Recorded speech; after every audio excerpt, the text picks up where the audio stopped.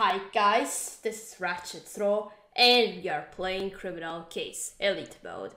And before we get into the game, I would like to show you guys this whole list of cases that you suggested. So, as you can see, 19 in Season 1, 16 in Season 2, and so on and so on. It's still better than nothing, so I'm very thankful for you guys that you support me. So I browsed through before I started this video, and at the end it was between Family Blood in Grimsboro, the first season, and The Killer in the Rise in World Edition. So, between these two, I chose to play Season 3, Killer in the Rise. So, we're gonna get into it. And I will try to forget who's the killer. Very hard. Because this is the first case in 4th edition where we learn about, I don't know if I should say it for somebody who doesn't know anything about it to avoid spoilers, but if you're familiar then you know what it's going to be. Katrina, I still can't believe Warren Goodfellow was working for Sombra all along. Yeah. People who come out too innocent in one district turned out to be the killers in the last case. That's just how it goes. How does Sombra do it, Katarina? How come we never see them coming until the very end? The details of Warren Goodfellow's involvement with Sombra remain sketchy, but the letter Katarina found has led us here to Yunnan. That's another thing I don't understand, Chief. Yunnan is a remote agricultural province of China. What could Sombra possibly want here? That's what we need to find out. All we know is that Warren met his contact, the so-called headhunter, here. Make no mistake, Katrina. Sombra's already a step ahead of us again. Spoken about of their Chinese hideout is our first task. I'll send you on our reconnaissance mission. Start with the rice fields. I'm counting on you to come back with fresh leads, Commander Katrina. Well, not with fresh rice.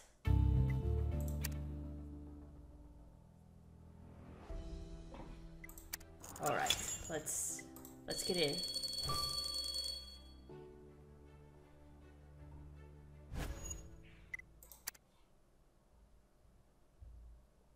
Oh my gosh, it's loading so slow. Ethernet cable is not working. Again. Not at all, even when I turned on the computer. So I tried to unplug it and then plug it in again, and yet it still doesn't work.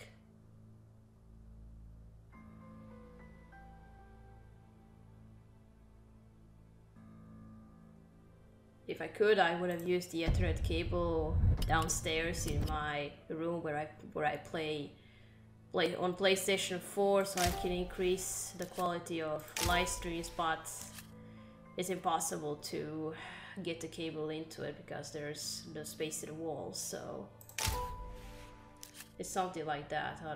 It's just not possible, so that's why the quality of the stream isn't good, and that's why I've been having problems with the live stream. So,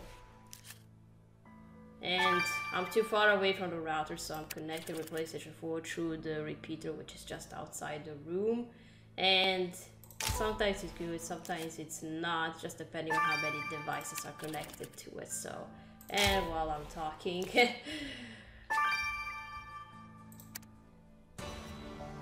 here we go. We cleared the crime scene, even though it took a while. Katrina, that boy's dead. Someone slashed his throat. I know we are here because of Sombra, so finding a dead body doesn't surprise me. But a dead teenager? Is Sombra killing rice farmers now? Or is this murder just a local tragedy that will throw us off Sombra's trail again? I don't know what to think, Katarina. You're right. Let's get back to basics. Any good clues at the crime scene? That rice farmer's basket won't take long to search through. And if you're lucky, those torn pieces are something that belong to the victim. That postcard must have been the victim, sis. It was right next to the body. But it looks old. The writing's almost faded. Hey, well spotted. The postcard's addressed to Wan Guo Han. At least now we know our victim's name. Let's check out the writing. Will tell us more about him. Okay. What happened to the boy? Hi, Katarina. Give me a minute. April fell asleep on my shoulders while I was cleaning my instruments. Oh, did she get bored? Take your time, Angela. There. Much better. My daughters are under my feet all day, asking questions. Show me how the bone saw works, mommy. Can I try those dissection scissors, mommy? Haha, I see they're ready to follow in their mother's footsteps. I'm glad Lars and I decided to bring our kids here to spend more time with them after Lars nearly died in Bangalore, but I'm also anxious about their safety. And now your new case, Katrina. This dead boy, it makes me especially worried. This boy, as you suspected, bled to death after an injury that severed his carotid arteries. Yeah, very deep. The murder weapon is probably a sharp blade. Since you found a victim in a rice field, I'd keep an eye out for farming tools. Anything else to identify this killer, who would slash the throat of a boy in a rice field? The only clue on the body was faint traces of alcohol on the skin. It came from external contact since there was no alcohol in the bloodstream. I analyzed a small sample, and the alcohol is a product of fermented rice grains, consistent with a popular liquor made locally from rice. It's called Baishu. So the girl drinks rice liquor. I guess slashing children's throats would drive anyone to drink, Katarina. Agree.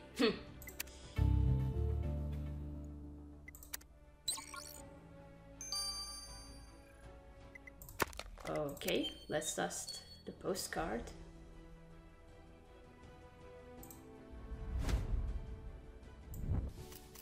Be a good boy, we'll never forget you, Mom and Dad. Aww. Katrina, the text on Victus's postcard says, be a good boy, we'll never forget you, Mom and Dad. I agree, Katrina, this message sounds like a farewell. You think that's why the boy kept the card? You're right, since you also revealed the address on the postcard, we can go to the victim's house. Let's go. Wait, what's weird is that it's written in pure English and not Chinese. Well, anyway.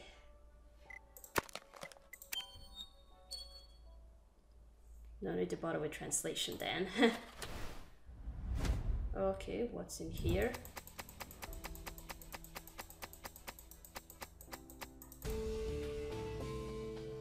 Stick. I wonder how that walkie stick ended up in a basket, Katrina. Do you think it has something to do with the murder? Hey! Are you talking about my cane?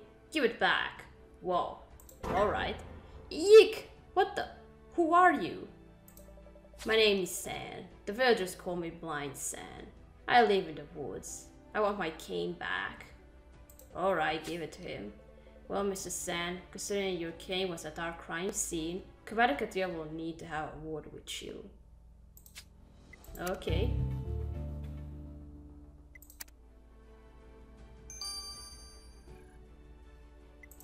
Okay, now the torn pieces.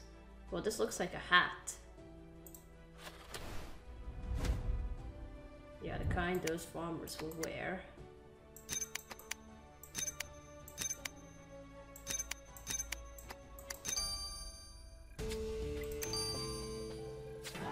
Katria, those so pieces you found near the victim were the shreds of a bamboo hat.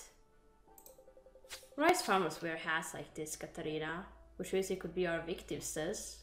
We better send it to Lars. Yeah.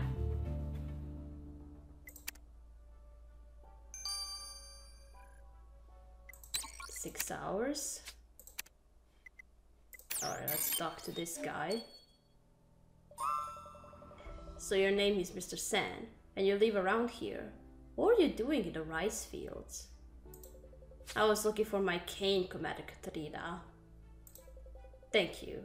I knew my key would be here. I'm blind, but I have a sixth sense for these things.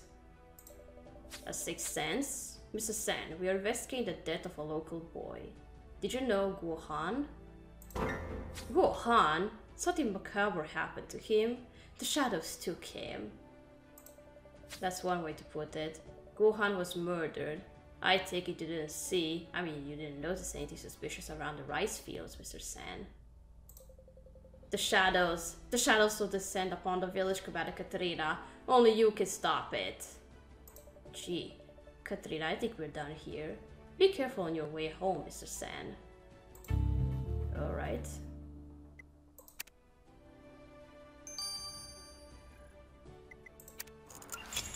Alright, let's investigate victim's house now.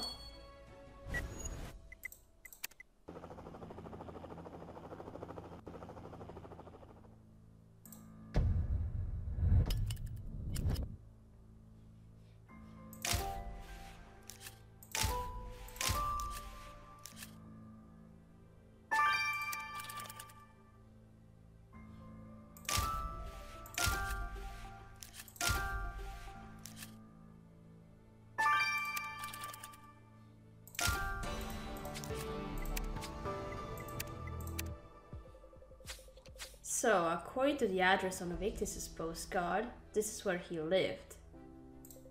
I hope we won't be mistaken for burglars, Katarina. Quick, what did you find? Well, just show them the police ID and we'll be fine, if they understand it. And in the car wooden box? You're right, it's just a place to hide a secret. But you'll have to work out how to open it first. And that framed picture is a great find.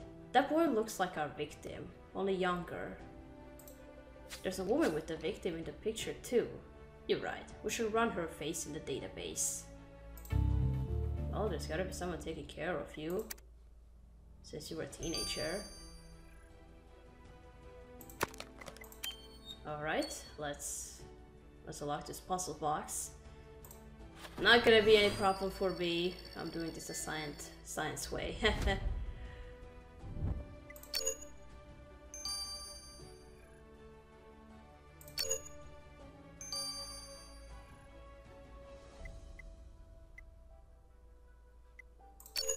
There we go. Well, Chinese box isn't a problem for me. Katarina, I didn't know you were so skilled at Chinese puzzle boxes. What did you find in it? A bracelet? You're right, there's a victim's name on it. And there's another word written on the bracelet too. May. That could be anything. A person, a place, an organization. Well, something tells me it's a person. You're right, Elliot will know where to look for an answer. Let's give the bracelet to him. Okay.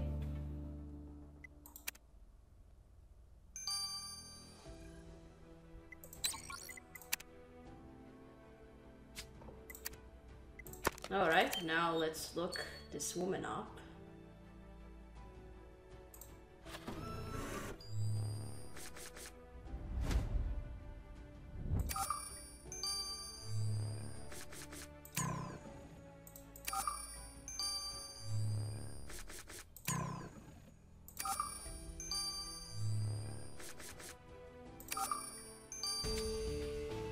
Yeah, identified Auntie Hua. Oh, Auntie. Katrina, the database turned up a hit for the woman in the picture you found in the victim's house. It's the victim's aunt. We don't know anything about the victim's family yet. I agree, we should talk to Auntie Hua. Okay.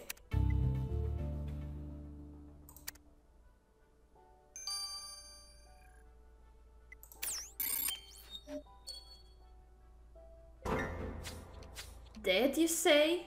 My poor boy. As if this family hadn't suffered enough already. We're very sorry to bring bad news, but we need you to tell us about Hans's life. Where are his parents?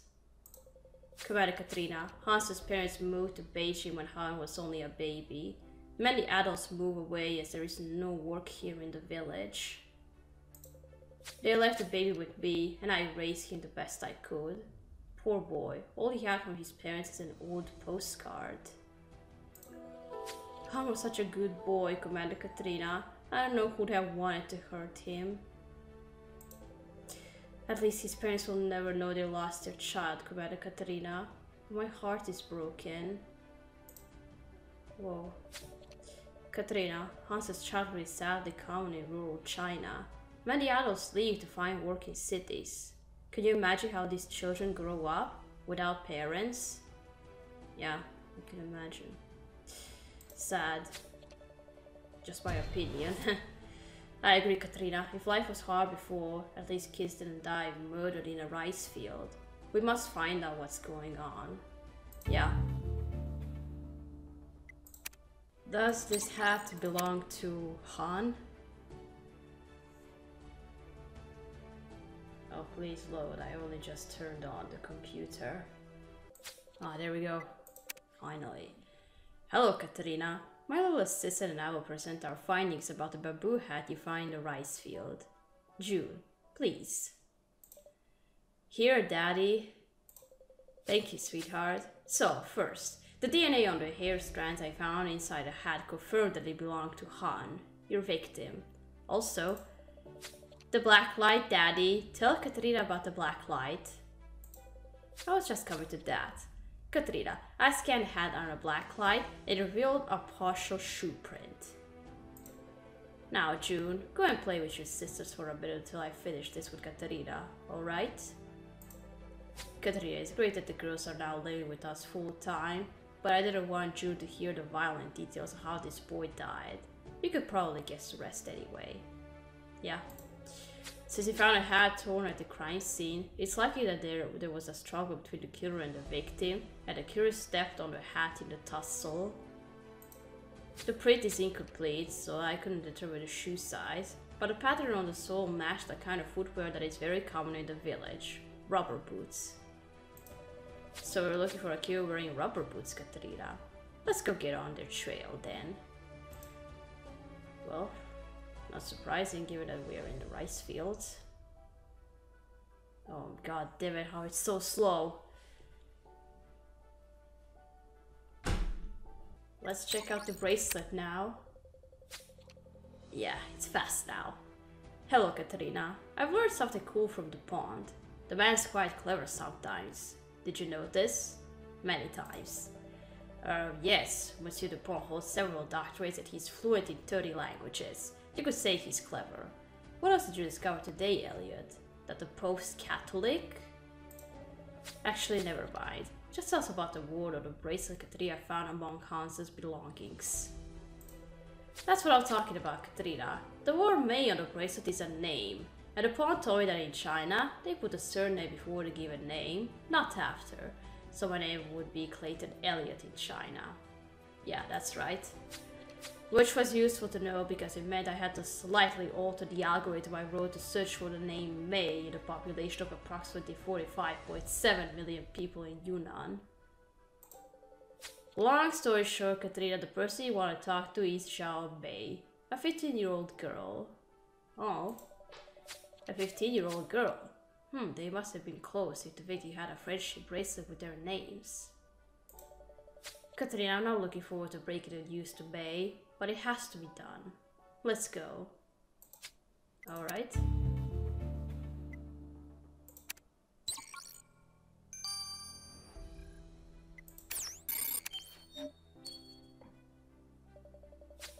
May, we're sorry to bring bad news about your friend, but Commander Katrina needs to ask you some questions about Han. Han's dead? I always told him he was too clumsy to survive, and I was right. Too clumsy to survive? What do you mean?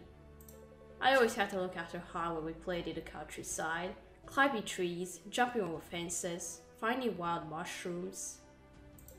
I told him he had to be faster and stronger, or he'll get hurt, and I was right. I'll miss Han, Commander Katrina. Who's going to go on adventures with me now?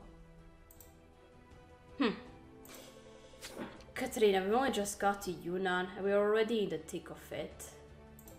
We know that Warren Goodfellow met the mysterious headhunter here in Yunnan, but so far, no sign of Sombra. Instead, we found a teenager with his throat slashed in a rice field. The victim was raised by his aunt after his parents moved to Beijing. He grew up working on the rice farm and playing with other kids in the countryside, while... Querida Katarina, I've seen a terrible thing. You was caught in a haunted dragon forest. How did you see? What the? Mr. Sen, how could you have seen anything? You're blind. There's no time to explain. You must come with me at once. Damn it. Crazy man.